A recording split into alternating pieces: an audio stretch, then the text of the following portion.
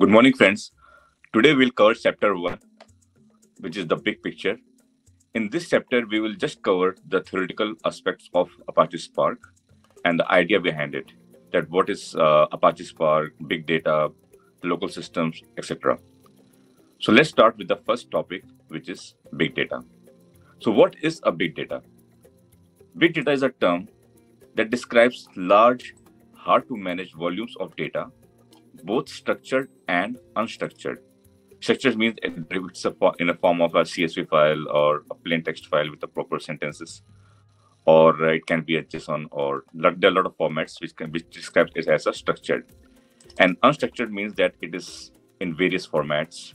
There is no proper syntax or not a standard or a uniform syntax or formatting done, and that's why it is termed as unstructured. So that inundate business on a day-to-day basis. I mean, this big data is very important for running the business every day. These data sets are so voluminous that traditional data processing software just can't manage them. But these massive volumes of data can be used to address business problems we would not have been able to tackle before. So let's understand some numbers here. What are the terms involved in describing that what is the, or quantify the big data. For example, kilobytes, we know that it's 1024 bytes, 1024 bytes corresponds to 1 kilobyte. Similarly, if we keep on adding 1000 to each of this, we'll get a new metrics to identify that the data size. 1 megabyte is 1000 kilobyte. 1000 megabyte is 1 gigabyte. Similarly, we keep on going. So we go to terabyte. Terabyte is 1000 gigabytes. Again, petabyte, terabyte, exabyte, zettabytes, and we also have got whopping yottabyte, which is 10 to the power 24 of value.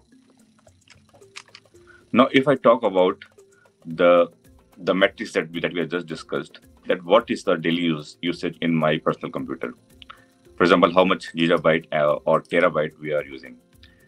So let me go to this example. I have got my machine, and in my machine, the RAM that I'm using is 16 GB. Or in some advanced laptops or machines, you can have 32 GB RAM, 64 GB RAM, or 128 GB RAM. In the production servers, mostly we see that on the Linux servers, we have got 128 GB RAMs, and we have got multiple production VMs like that. Similarly, in my machine hard disk, I have got 512 gigabytes hard disk. Or sometimes I also attach external hard disk, which can be 1 terabyte or 2 terabyte. So maximum I get, it's around 2.5 terabytes of hard disk. Or in other words, I would say that I'm using the memory in terms of gigabytes, or sometimes hard disk is also in gigabytes or terabytes. Gigabyte and terabytes is what is the metrics of size of data I'm using in my day-to-day work using my laptop. Now let's look at some interesting statistics. More than 1 exabytes worth of data are generated each day. 1 exabytes. Exabyte is 10 to the power 6 of terabytes. Or we can say 10 to the power 9 of gigabytes. So this is 1 exabytes, the worth of data are generated each day. And there are currently over 64.2 zettabytes of data in the entire digital universe in 2020, and expected to reach 175 zettabytes in 2025. Zettabyte is this one, 10 to the power 21. So this is a big data. The average person generates 1.7 megabytes of data per second. And if you look at the population that is using mobile and social media every day, so this is an average taken by some of the reporting agencies, and it's come to be 1.7 MB of data per second. And 90% of the world's data has been created in the last 2 years. So it's just like an exponential thing that now we have got so much social media, so much technology advanced that every year, every 1 or 2 years, it is just expanding at an exponential rate. This is the amount of big data that we are using on day to day. Thus, for handling such amount of huge data, which is in zettabytes and exabytes, instead of using on one machine of in terms of gigabytes or maximum terabytes, we can see that the traditional software to how to handle this data is not sufficient now. We need to have a better tool or a better framework to handle this big data. Now we have some understanding about that, what is the big data and how much the size of big data can be. Now let's have a formal definition of big data. Many sites describe it using the 3 V's or 5 V's. So here I have created a picture which actually depicts the same thing. That's 5 V's of big data. So let's define it. What are these big 5 V's? First, go with the volume. Volume just corresponds to the scale of data.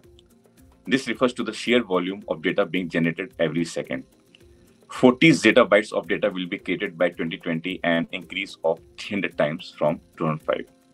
Most companies in the US have at least 100 terabytes of data stored. 6 billion people have got cell phones.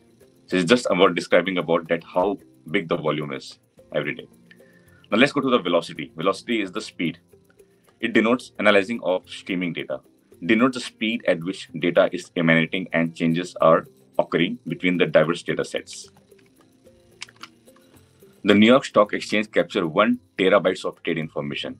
And if you look at the streaming thing, in every second we at least read like 4 to 5 ticks of market data. And this is for the whole day, for the whole trading hours. If we have got multiple market data sources, then it would be again corresponding to huge terabytes of data every day, every trading hour. Okay, so this covers the velocity, the speed of the streaming data that we are getting. Now the third one, let's go to variety.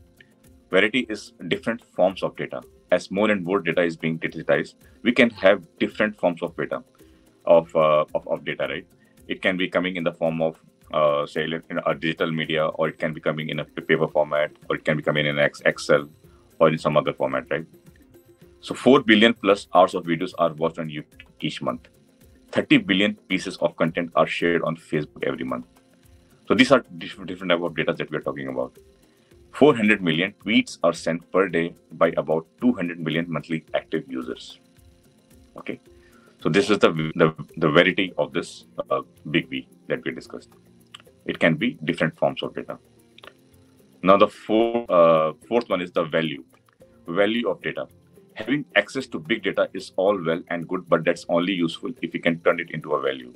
What it means is that now we have seen that the data can be very important. For example, the market data or the trade information that we're getting in finance world.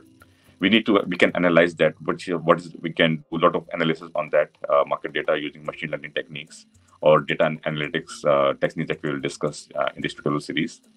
So that data is very, very important. And we can actually use that data to do something very, very useful, like do some analysis on the stock valuation or the options valuation and all. So the value of data by using this big data analysis is very, very important. Now the last part is the veracity. Veracity is uncertainty of data. This refers to the discrepancies found in the data. All the data that we get in big data is not good sometimes. When we are training a machine learning algorithm, that times if the training set of data is not good, then the machine learning algorithm will not give the good output or the good predictions. So, and also just for an estimate that poor data quality cost the US economy around $3.1 trillion a year. That's a huge amount. And 1 in 3 business leaders don't trust the information they use to make decisions. So this was all about the 5 V's of big data. And I believe that by understanding all these concepts like volume, velocity, verity, value, and variety, we've got a fair understanding of what big data is and what are the things that we can do to analyze such a big data and convert it into a proper value. This is what we are going to do in this tutorial series. So in the next video, we'll cover what is local systems and distributed systems. So see you all in the next video.